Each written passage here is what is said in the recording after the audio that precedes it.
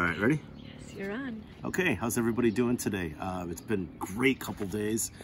We had a really good Zoom session, or not Zoom session, but meets today with about 10 kids actually. So it was a lot of fun to see everybody. A couple of you guys we did a couple of Kahoots, and we did that math thing, but that didn't go over so well. So anyways, I hope you guys are doing well. We are on chapter 46. We'll be chapter 46 and 47 today. Chapter 45 led off where Stanley and Zero being in a hole, and they happened to be in a lizard nest. And the warden caught them, Mr. Sir, Mr. Pendanski was there too. And so Stanley's frozen, and the last sentences end with Stanley could hear his heartbeat. Each beat told him he was still alive, at least for one more second. Chapter 46, 500 seconds later, his heart was still beating. Mr. Pendanski screamed. The lizard, which had been in the cereal box, was springing toward him. Mr. Sir shouted in midair. Stanley felt the blast shatter the air around him. The lizard scurried frantically across his very still body. He did not flinch. A lizard ran across his closed mouth. He glanced at Zero, and Zero's eyes met his. Somehow they were both still alive, at least for one more second, one more heartbeat. Mr. Sir lit a cigarette. I thought you quit, said one of the other counselors. Yeah, well, sometimes sunflower seeds just won't cut it. He took a long drag on his cigarette.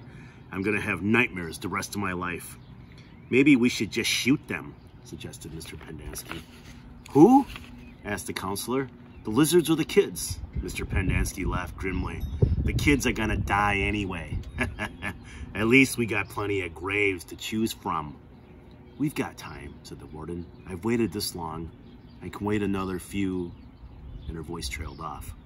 Stanley felt the lizard crawl in and out of his pocket. We're gonna keep our story simple, said the warden. That woman's gonna ask a lot of questions. The AG, or Attorney General, will most likely initiate an investigation. So this is what happened. Stanley tried to run away in the night, fell in a hole, and the lizards got him. That's it. We're not even gonna give him Zero's body. As far as anybody knows, Zero doesn't exist. Like Mom said, we got plenty of graves to choose from. Why would he run away if he knew he was getting released today? Asked Mr. Pendanski. Who knows? He's crazy. That's why we couldn't release him yesterday. He was delirious, and we had to keep watch over him so he wouldn't hurt himself or anybody else. She's not gonna like it, said Mr. Pendanski. She's not gonna like anything, we tell her, said the warden. She stared at Zero in his suitcase.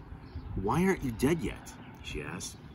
Stanley only half listened to the talk of the counselors. He didn't know who that woman was or what AG meant. He didn't even realize they were initials. It sounded like one word, AG.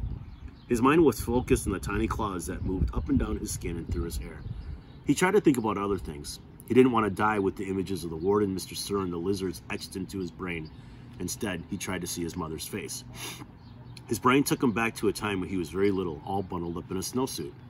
He and his mother were walking hand in hand, mitten in mitten, when they both slipped on some ice and fell and rolled down a snow-covered hillside. They ended up at the bottom of the hill. He remembered he almost cried, but instead he laughed. His mother laughed too. He could feel the same light-headed feeling he felt then. Dizzy from rolling down the hill, he felt the sharp coldness of the snow against his ear. He could see flecks of snow on his mother's bright and cheery face. This was where he wanted to be when he died. Hey, caveman, guess what? Said Mr. Sir. You're innocent after all. I thought you'd like to know that. Your lawyer came out to get you yesterday. Too bad you weren't here. The words meant nothing to Stanley, who was still in the snow. He and his mother climbed back up the hill and rolled down again, this time on purpose. Later, they had hot chocolate with lots of melted marshmallows. It's getting close to 4:30, said Mr. Pendanski. They'll be waking up. The warden told the counselors to return to the tents. She told them to give the campers breakfast and to make sure they didn't talk to anyone. As long as they did as they were told, they wouldn't have to dig any more holes. If they talked, they would be severely punished. How should we say they will be punished? One of the counselors asked. Let them use their imagination, said the warden. Stanley watched the counselors return to the tents, leaving only the warden and Mr. Sir behind. He knew the warden didn't care whether the campers dug any more holes or not. She found what she was looking for. He glanced at Zero. A lizard was perched on his shoulder. Zero remained perfectly still except for his right hand, which slowly formed into a fist. Then he raised his thumb, giving Stanley the thumbs up sign. Stanley thought back to what Mr. Sir had said to him earlier and the bits of conversation he'd overheard. He tried to make sense out of it. Mr. Sir had said something about a lawyer, but Stanley knew his parents couldn't afford a lawyer. His legs were sore from remaining rigid for so long. Stanley, standing still, was more strenuous than walking.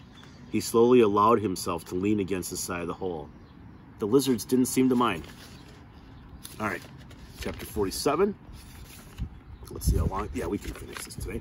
Chapter 47. The sun was up, and Stanley's heart was still beating. There were 8 lizards in the hole with him. Each one had exactly 11 yellow spots. The warden had dark circles under her eyes from lack of sleep and lines across her forehead and face which seemed exaggerated in the stark morning light. Her skin looked blotchy. Satan, said Zero. Stanley looked at him, unsure if Zero had even spoken or if he'd just imagined it. Why don't you go see if you can take the suitcase from Zero, the warden suggested. Yeah, right, said Mr. Sir. The lizards obviously aren't hungry, said the warden. Then you go get the suitcase, said Mr. Sir. They waited. Satan Lee, said Zero. Sometime later, Stanley saw a tarantula across the dirt not too far from his hole. He had never seen a tarantula before, but there was no doubt what it was. He was momentarily fascinated by it as its big, hairy body moved slowly and steadily along. Look, a tarantula, said Mr. Sir, also fascinated. I've never seen one, said the warden, except in... Stanley suddenly felt a sharp sting on the side of his neck. The lizard hadn't bitten him, however. It was merely pushing off. It leapt off Stanley's neck and pounced on the tarantula. The last Stanley saw of it was one hairy leg sticking out of the lizard's mouth. Wow. Not hungry, huh? said Mr. Sir. Stanley tried to return to the snow, but it was harder to get there when the sun was up. As the sun rose, the lizards moved lower in the hole, keeping mainly in the shade.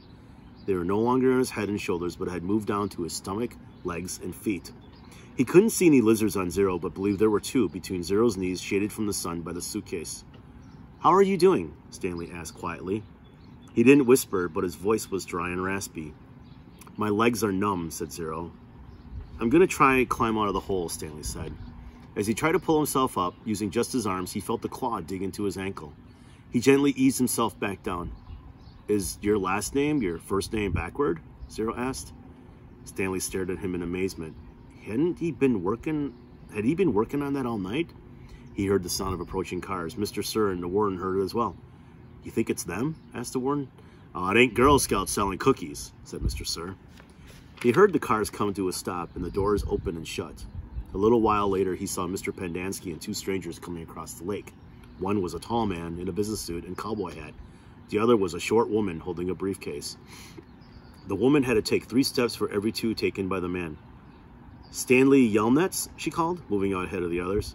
I suggest you don't come any further, said Mr. Sir. You can't stop me, she snapped, then took a second glance at him wearing pajama pants and nothing else. We'll get you out of there, Stanley, she said. Don't you worry. She appeared to be Latino, with straight black hair and dark eyes. She spoke with a little bit of a Mexican accent, trilling her R's. What in tarnation? The tall man exclaimed as he came up behind her. She turned on him. I'm telling you right now, if any harm comes to me, we'll be filing charges, not only against Miss Walker and Camp Green Lake, but the entire state of Texas as well. Child abuse, false imprisonment, torture. The man was more than a head taller she was and was able to look directly over her as he spoke to the warden. How long have they been in there? All night, as you can see by the way they're dressed. They snuck into my cabin while I was asleep and stole my suitcase. I chased after them. They ran out here and fell into the lizard's nest. I don't know what they were thinking. That's not true, Stanley said. Stanley, as your attorney, I advise you not to say anything, said the woman, until you and I have had a chance to talk in private. Stanley wondered why the warden lied about the suitcase. He wondered who it legally belonged to. That was one thing he wanted to ask his lawyer, if she really was his lawyer. It's a miracle they're still alive, said the tall man. Yes, it is, the warden agreed with just a trace of disappointment in her voice. And they'd better come out of this alive, Stanley's lawyer warned. This wouldn't have happened if you released him to me yesterday. It wouldn't have happened if he wasn't a thief, said the warden. I told him he would be set free today, and I guess he tried to take some of my valuables with him. He'd been delirious for the last week. Why didn't you release him when she came to you yesterday? The tall man asked. She didn't have proper authorization, said the warden. I had a court order. It was not authenticated, the warden said. Authenticated? It was signed by the judge who sentenced him. I needed authentication from the Attorney General, said the warden. How do I know it's legitimate? The boys in my custody have proven themselves dangerous to society. Am I supposed to just turn them loose anytime someone hands me a piece of paper? Yes, said the woman, if it's a court order. Stanley has been hospitalized for the last few days, the woman explained. He's been suffering from hallucinations and delirium, ranting and raving. He was in no condition to leave. The fact that he was trying to steal from me on the day before his release proves. Stanley tried to climb out of his hole, using mostly his arms so as not to disturb the lizards too much. As he pulled himself upward, the lizards moved downward, keeping out of the sun's direct rays. He swung his legs up and over, and the last of the lizards hopped off. Thank God, exclaimed the warden. She started toward him, then stopped. A lizard crawled out of his pocket and down his leg. Stanley was overcome by a rush of dizziness and almost fell over. He steadied himself, then reached down to hold Zero's arms and helped him slowly to his feet. Zero still held the suitcase.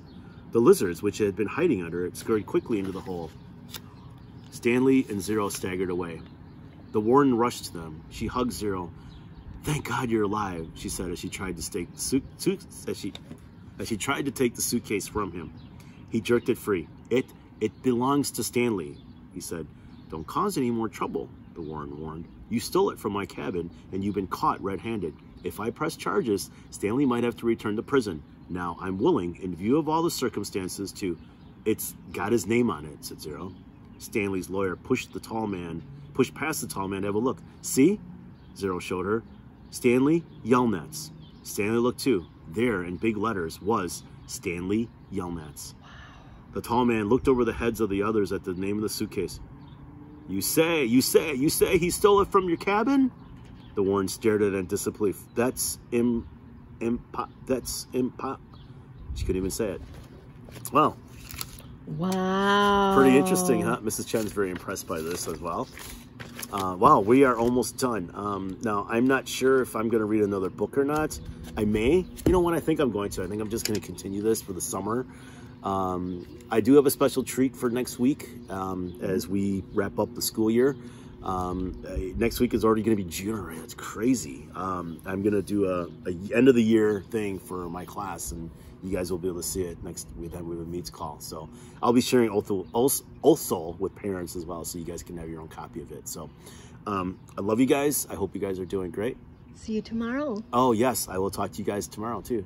Okay. Friday. It's Friday. Okay. Talk to you later. Bye-bye.